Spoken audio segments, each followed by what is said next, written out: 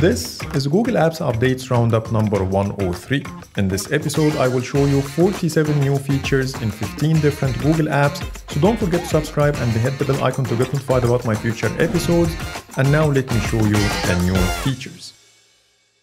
Let's start the episode with YouTube, and here I'm going to show you 6 new changes. The first change is the redesigned mini player. Now when you play a video and then minimize it, you will see a much simpler design that doesn't include any buttons under the window, but they appear overlaying in the viewfinder. You only see the X and the pause and play buttons and nothing else, and the progress bar shows here at the bottom.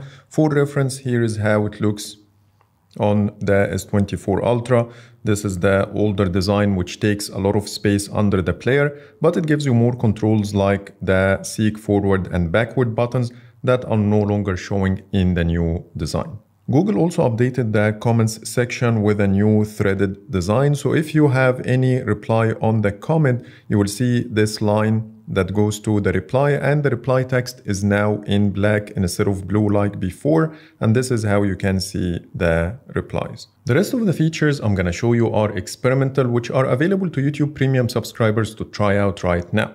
To access the new experimental features, you need to go to the profile page, then settings, then try experimental new features. And the first one we have is called high quality audio. This feature will allow you to listen to music on YouTube with the best audio quality. It says here, watch any eligible music video on YouTube and enjoy the benefit of higher quality audio, only available on iOS and Android, which means it's not available on the web.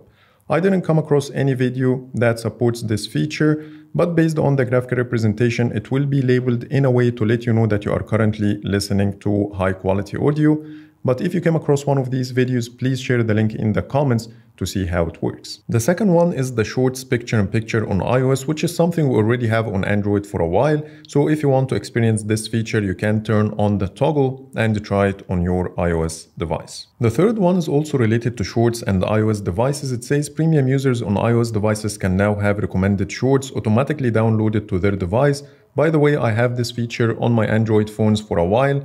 And if you want to check the downloaded Shorts, you need to go to the profile page and then downloads, and you will see a new section for Shorts. It says here 27 videos. Tapping on it will immediately show you the downloaded ones, with the ability to tap on the ellipsis to delete all of them at once. Last but not least is a feature called Faster Speeds, which will allow you to play videos up to 4x on mobile devices. And after activating the toggle, when I go to the settings menu and then go to the playback speed, it's giving me up to 3x. So I'm not sure what are the requirements to reach the 4x, but it says here up to 4x, so you don't have to see 4x all the time. Next, we have Google Photos, and here I'm going to show you 6 new changes. The first change is related to memories. So for example, when I open this one and then tap on share, I get this redesigned interface that I already covered before. But what's new here, when I try to share photos, I'm getting the redesigned share sheet of Google Photos. Unlike previously, under the same exact scenario, I used to get the older share sheet, but now I'm getting a more consistent experience across the app. I also noticed that the trash folder got renamed to bin, but I only see this new change on the S25 Ultra, and none of my Pixel phones got this change, so I'm not sure if this is how it works for non-Pixel devices or Google will rename the folder for everyone. The third change is when you go to on this device, you will no longer see the count of items under each folder if the backup is turned off. You will only see it when you have the backup turned on. And for reference, here is how it looks on the S25 Ultra. As you see, I don't have the backup turned on for all these items, but I still can see the count.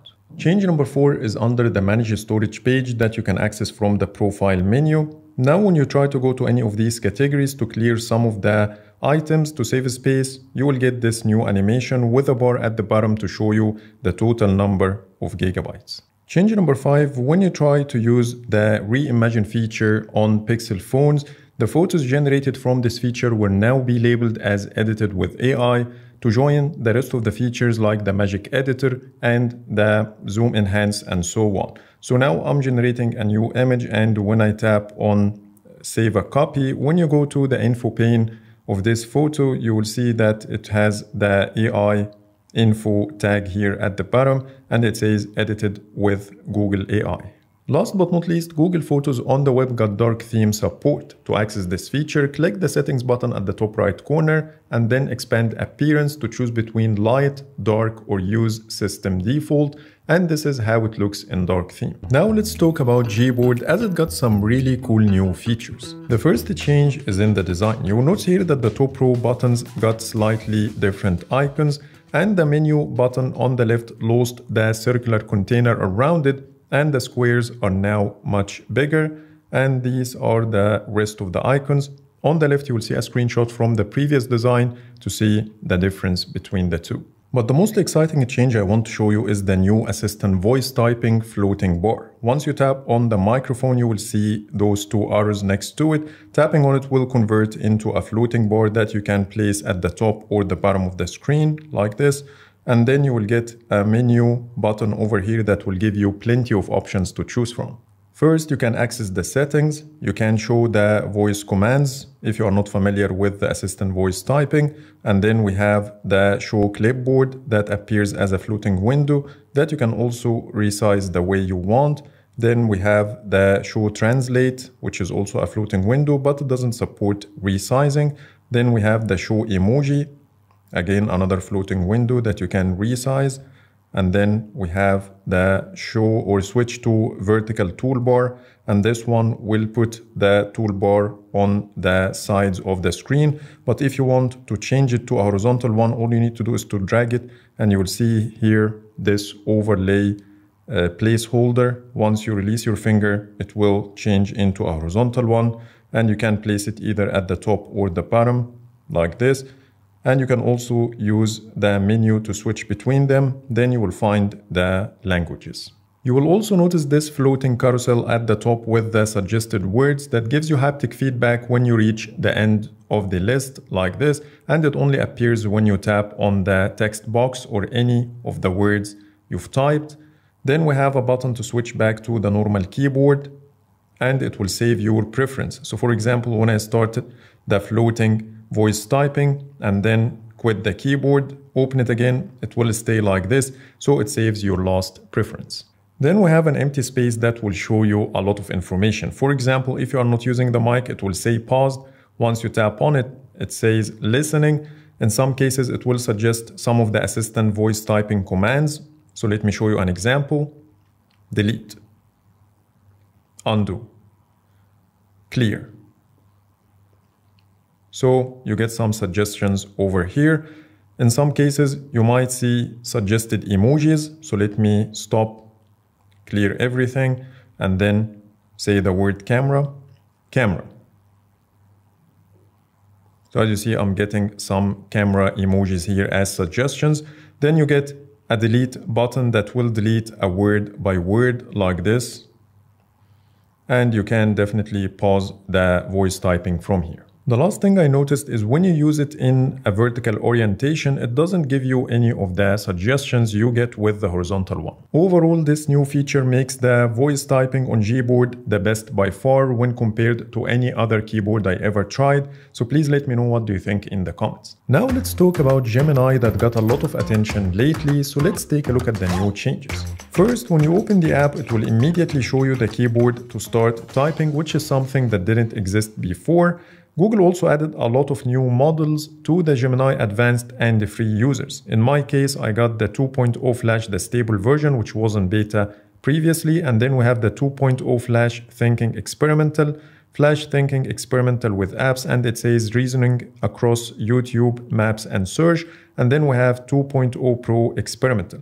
And when you switch to a free account like this one, you will get the 2.0 Flash Stable, the 2.0 Flash Thinking Experimental, and the Flash Thinking Experimental with apps. And then you get the 1.5 Flash, which is the previous model. But the most exciting change is the ability to ask questions about whatever you see on the screen, either it's a photo or a video. When it comes to video, now you can talk to Gemini Live about YouTube videos, and this feature is available on the Pixel 9 and the S25 models. So let me show you a quick example. When you trigger Gemini, you will see Talk Live about video. Tapping on it will take the video to Gemini to start asking questions. Is there anything in particular you want to know? What's new in the lock screen of One UI 7? Okay, Here's a summary of the lock screen changes in One UI 7. First off, the layout's been cleaned up. The battery percentage So as you heard, it immediately gave me the answer about the video. And when it comes to photos, if you see a photo on the screen, you can attach it to Gemini using this new shortcut called Ask About Screen, which will do the same thing for you, but this one doesn't use Gemini Live. And when you use Gemini inside Gmail and open one of your email messages, then tap on the Gemini button, it will give you a new option here called List the Next Steps. Tapping on it will show you the suggested steps based on the message content, and this is how they look. Then we have this arrow next to the copy. Tapping on it will immediately start an email reply so you can send it to the person. And then you have the magic wand with another suggestion that when you swipe on, it will generate another message about something else inside the same email. And this is how it looks after generating. Then you will get some other options to change the style at the bottom. I also got this new text at the bottom. Every time I ask Gemini something, it says Gemini can make mistakes, so double check it. And lastly, as per 9to5 Google, the latest version of Imagen 3, the image-to-text model used in Gemini, can now generate photos of people in workspace apps, and these are the apps included. Now let's talk about Google Maps, and here I'm going to show you 4 new changes. The first change is related to One UI 7. Now Google Maps supports the navbar integration. So for example, if you are navigating somewhere and then you quit the app and close the picture-in-picture window, when you go to the lock screen, you will see that Google Maps is showing in the navbar, and this is how it looks. When you tap on it, it will expand into a bigger card with the ability to exit the navigation from here. The second change is in the main map view. I got a tooltip recently talking about the square pins in the map, which are actually ads. When you tap on these square pins, this is what happens. You will get a banner here about an ad that you can see in the place listing. I also got this brand new floating shortcut that takes me to Google Lens every time I tap on something on the map. This is exactly the same feature, but it's now easier to access. Last but not least, when you go to Google Maps settings and then your vehicle, you will see a slightly redesigned menu which is less cluttered. Here you can choose the engine type, and based on the type, you might get a sub-menu to choose the plugs and adapters. Now let's talk about the Google app, and here I'm gonna show you 8 new changes. I will start with Circle to Search, as it got a lot of new changes that I really like. Starting with the haptics, we are back again to the same long haptic feedback while triggering Circle to Search, the same one we originally got with this feature, instead of this small tab that Google used recently, and I'm glad that they reverted back to the original one. Not only this, but the animation and the bar at the bottom match my wallpaper colors because I'm using a green wallpaper, so you can see a green accent here and in the animation. But when I open something else like this one, you will see totally different colors for the animation and the bar that also got this container around it, which make things look a lot cleaner than before. Not only this, but when you try to select something on the screen like this, the haptic feedback is also better, and the glow under my finger is also more visible than before. The glow around this box, as you see here, is more intense now with this new design, so you can clearly see it. I really like all the decisions Google made here when it comes to the Circle to Search design, as it feels much better when you use it. Another cool feature they added is the one-tap action buttons that appear if you have phone numbers, emails, or links on the screen. So let me show you a quick example. When I trigger Circle to Search, you will see a tooltip that looks like an email envelope. Tapping on it will immediately take me to the Mail app. Sometimes it picks the phone numbers, sometimes it picks the email, so it's not consistent. But if you want to pick the phone number, you can tap on it anyways. But this new feature will give you a quick shortcut to access some of the information on the screen. Now let's talk about the Google app itself, and I will start with the search widget. So let me add it to the home screen like this. And when I tap on the edit button, I got this brand new option called shortcuts. Tapping on it will allow you to add shortcuts to the search bar. We have here translate, song search, weather, camera, or translate camera, sports, dictionary, homework, and finance. So let's see how many we can add. You can add one extra shortcut on top of what's already available. So you can choose whatever you want and then this is how it looks at the end. Let's go back to the home screen. And as you see now, I have the song search available along with the mic and Google Lens. I hope if Google add the same customization options of this widget to the prominent search bar we have on Pixel phones. Why I cannot give it a different color, transparency, and add an extra shortcut, same as this one, because that looks very redundant to me. It's exactly the same thing, but it has a different color. So if we can customize this bar at the bottom the same way like this, it will be definitely much better. Google app also got a small design tweak. When you switch to the dark theme, you will see that the search bar has a blue accent color instead of gray, and that makes it pop a little bit more. If you made it to this point of the video, you are definitely interested in Google Apps, so please don't forget to subscribe and hit the bell icon to get notified about my future episodes, and also support the channel for more. And when it comes to the wallpapers I use, if you like any of them, they are now part of the Wallpapers by In-Depth Tech Reviews app that you will find its Google Play Store download link in the description. And now let's get back to the new features. Now let's talk about the apps that only got one new change, and I have plenty of them, starting with YouTube Music.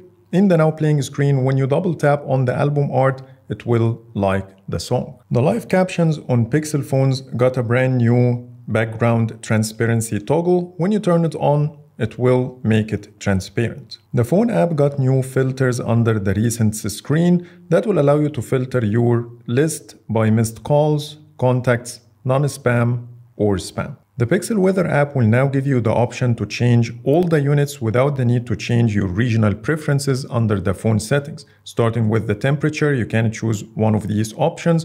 And under weather units, you have one for the precipitation, one for the wind, one for the biometric pressure, and finally the visibility. Or you can tap the Use Default button, which will set it to your phone's settings. Google Calendar will now give you the option to hide certain holidays by tapping on them, and then tap the ellipses and you will find an option called Hide This Holiday. The emergency dialer on Pixel phones that you can access from the unlocking keypad got updated with a brand new design. And here's how it used to look. The name and the profile picture are now showing at the top left corner with bigger text, and the emergency info is no longer a button but a slider. In Gmail, when you open a message and then tap on the ellipses at the top right corner, you will see a redesigned menu with categorization. For reference, here's how it used to look before the update, and you will see here that these three options are grouped together, which makes more sense. Then we have the snooze, add to tasks in the same group. Then we have mute, print, help, and feedback. And the report spam button is now in red, and all the items got their own relevant icons, which didn't exist before, and the menu itself is now much shorter.